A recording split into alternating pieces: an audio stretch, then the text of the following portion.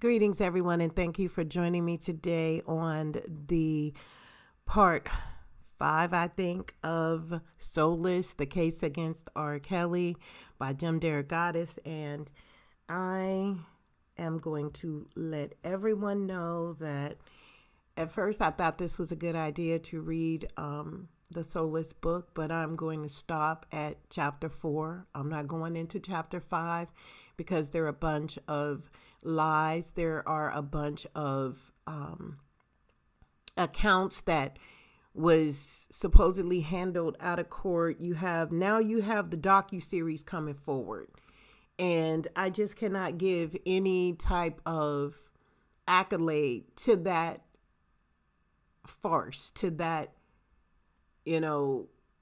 prostitution ring to be, to take over Robert Sylvester Kelly.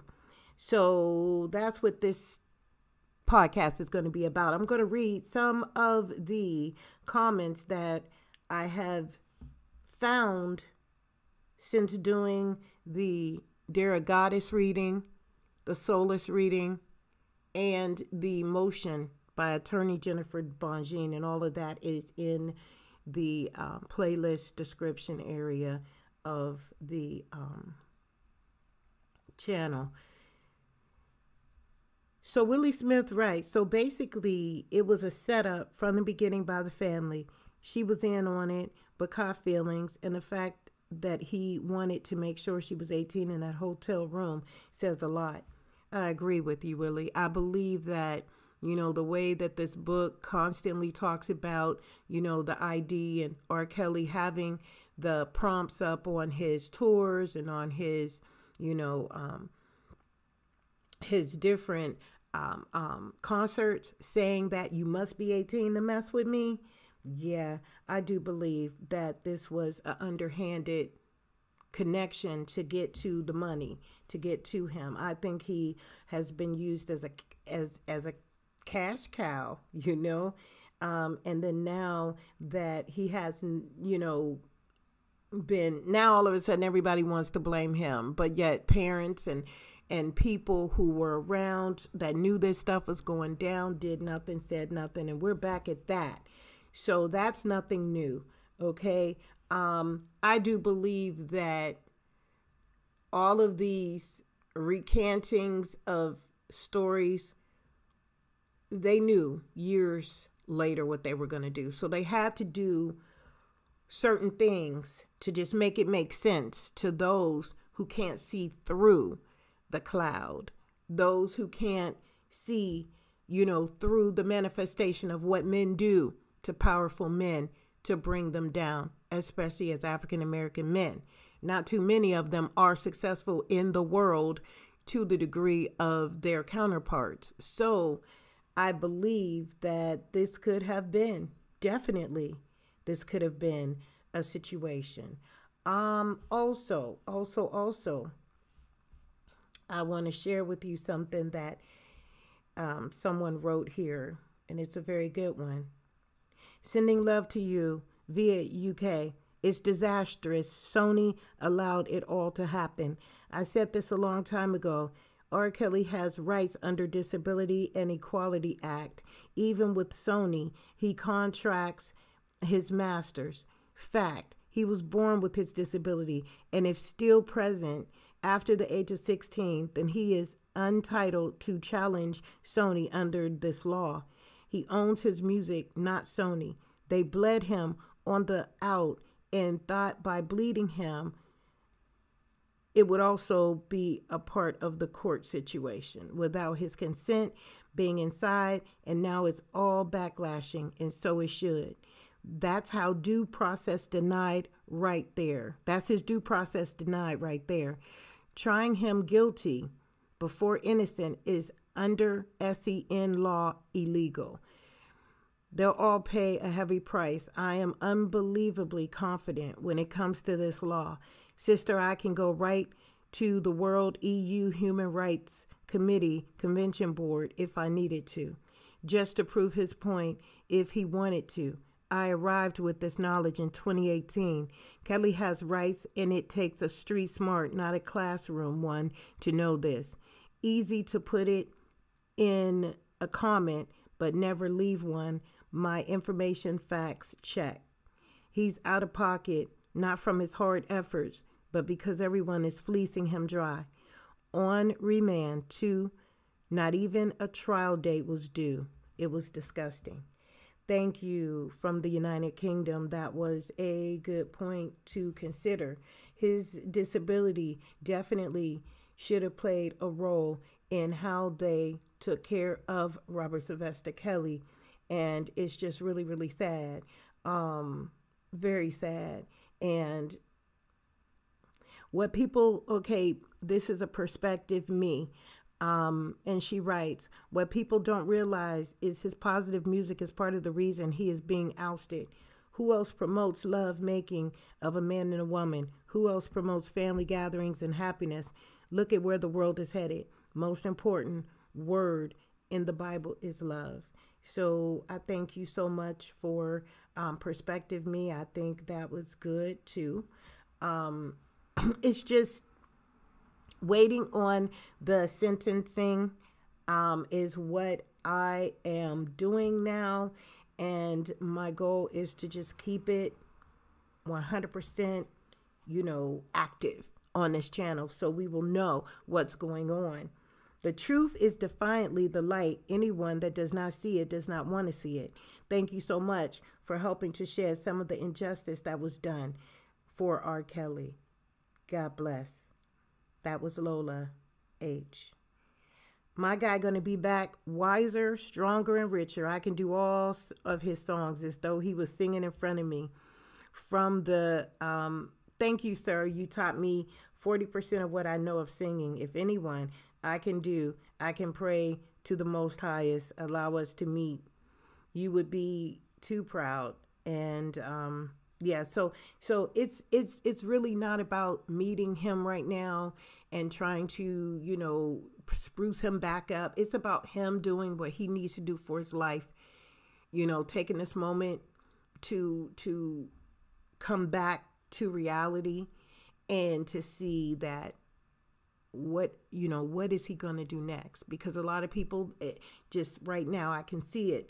They have their hands out ready for assistance to help him with the expectation of getting something now. He has nothing now. So it's about the love. It's about the opportunities to let him know that he is not alone. It's just, wow. The things that even some of the people that he was connected to in the music industry, they're not saying anything. I wonder how they're going to feel if the sentence is time served and he can leave. He can walk out, time served. It's going to be that easy for them to come back and just say, yo, my brother, let me talk to you. Let me holler at you. Doing that fake stuff. Just doing that fake stuff. Oh, man. I am very happy for you, R. Kelly, and will continue to pray for you. You are going to always have haters. It's okay. It's part of life. But remember, your life is already destined, and there is nothing no one can do to change or take that from you. That's from Rosalind R. Thank you, Rosalind. He needs that. He needs to hear that. Yeah, he needs to hear that.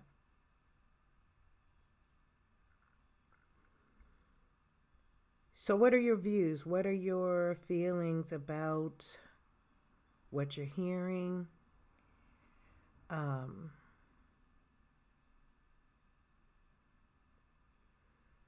Miss Johnson says she was born and raised in New York, Brooklyn, listening to R. Kelly.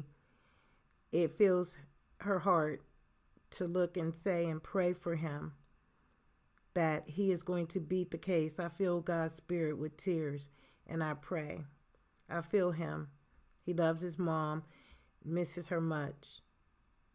Make more music. Make more music. That's the only way.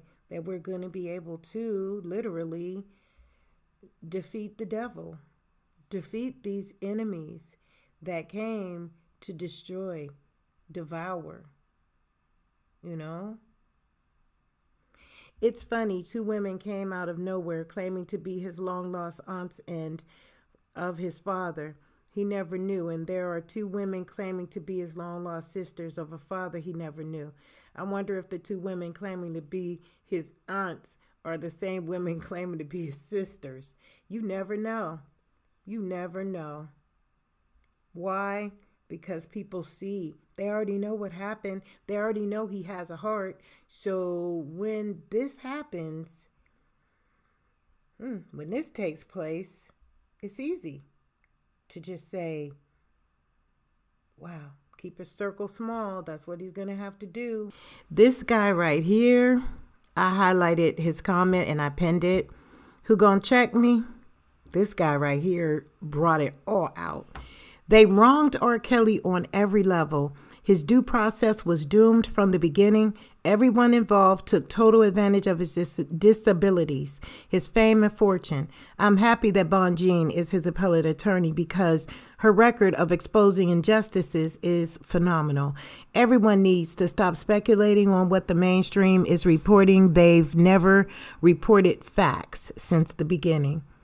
They've made this man guilty before he ever received a fair trial, which is despicable. And I thank you so much. That right there is the truth roof. It took me back to Do the Right Thing with Spike Lee. Yeah, that's the truth. And we got to accept it and appreciate that. Thank you.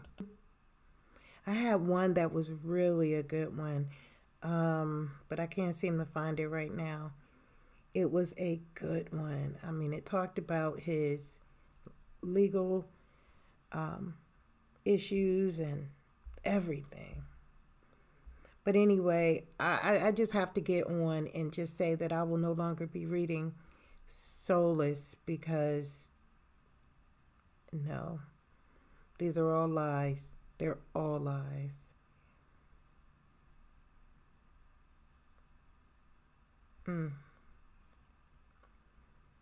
What if R. Kelly comes back with time served? Who would be happy to know that he is done serving his time? Yeah, this is the one. Sending love to you via UK is disastrous. Oh, I think I read that one. No, this isn't the one.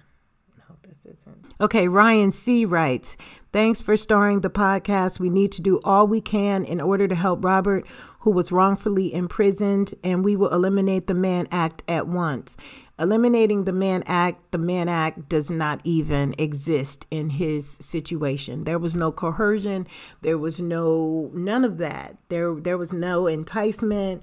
There was no bribery of any sort of, it was just...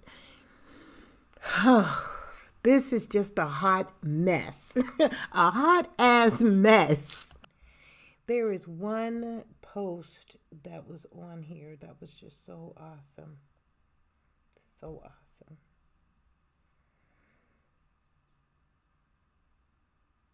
But yeah, I'm not going to waste your time now.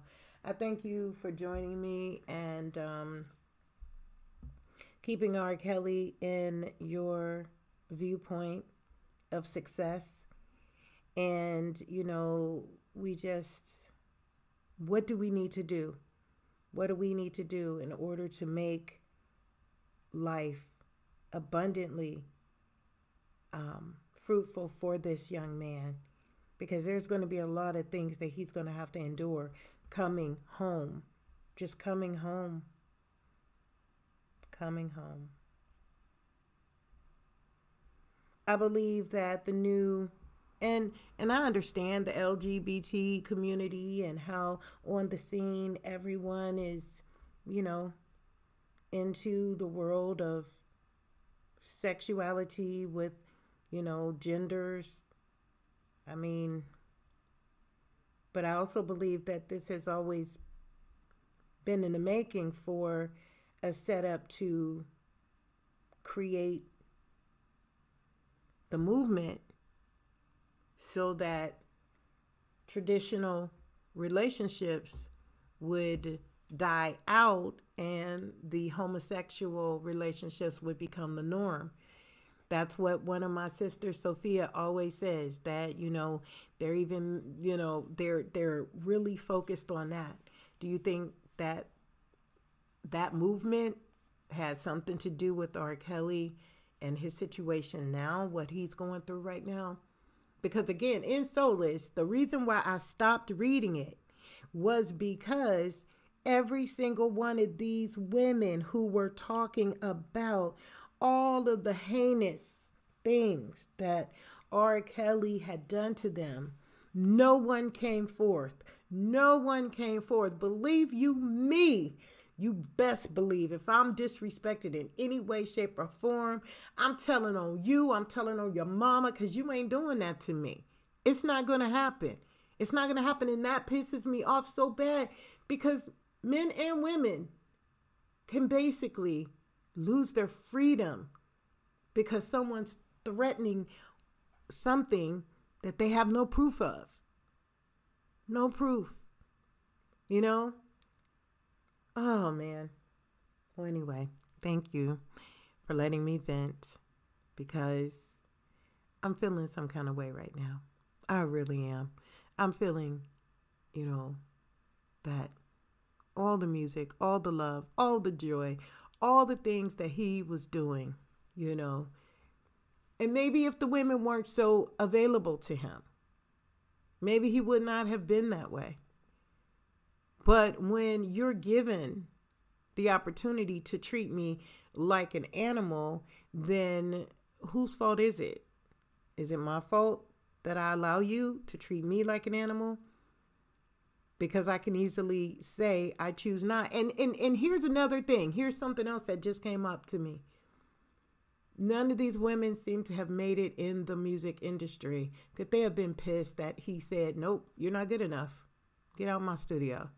I don't want you. He could have had that egotistical way, because he is one that he even told Tony Braxton, or one of the Braxtons, he's like, this is how it's going to be. If you don't sing it, then I'm going to sing it myself. He was just a very, he's close to a Sagittarius. And I'm telling you, I'm a Sagittarius. I'm fire. And when something is not the way I know it should be, and I am the one creating the whole backdrop to the story, if you don't do it my way, then you can kick rocks with no socks, because it's not happening. It's not going down the way you want it to go down, because that's what makes you a king. That's what makes you a queen. When you stand up for yourself, and when you say, no, this is not how it's going to go. This is not it. I don't see this in my future.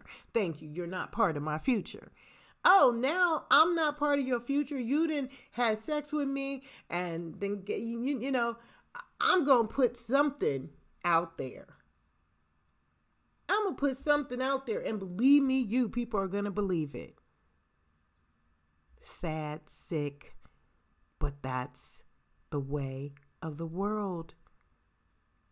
Right is not right, it's wrong. Wrong is right in this type of world.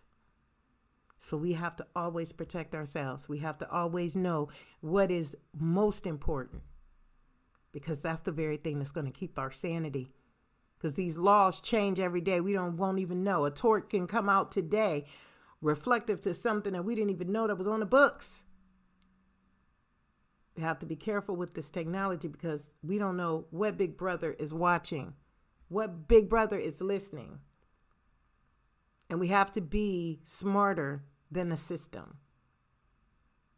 And how can you, someone said, be street smart, not book smart, street smart, because that's how you're going to make it in this world. And for those who believe in Robert Sylvester Kelly, I'm here to tell you, keep believing, keep knowing, keep believing. He'll be back just as before. He'll come back. The true Jesus really shows up, and it's just us. Jesus, the real will show up. Have faith and know. Thank you so much for joining, liking, commenting, subscribing on this channel. I'm just ranting on this one.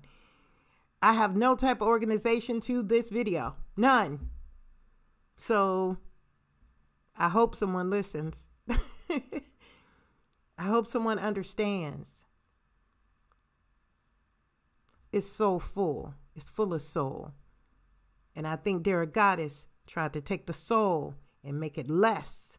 And you can't do that to a passionate individual who has serviced a whole world, internationally, nationally, and globally, and wherever, whatever else, universally. It should be full of soul. Because all that bullshit you talking to Dear Goddess, I'm telling you, and I'll tell you to your face, it was only to make you look good. Black and white. It's just black and white. For those who believe him, I mean, I have nothing to say to you. That's your belief. For those who don't believe what he has to say and is on R. Kelly's side, please know why you know what you know. Because this world can turn and taint anything that you believe into what they want you to believe. And that's not fair. We have always been under the eye of social media, but now we've been under the eye of the media until social media. When everyone's able to say and do and think whatever they want to think, feel, emotionally connect to, it's their choice now. And that's how it should have always been from the very beginning. I believe Robert Sylvester Kelly's case is only to bring a world together, determine the haters from the fakers. Being real is what it's all about. God bless.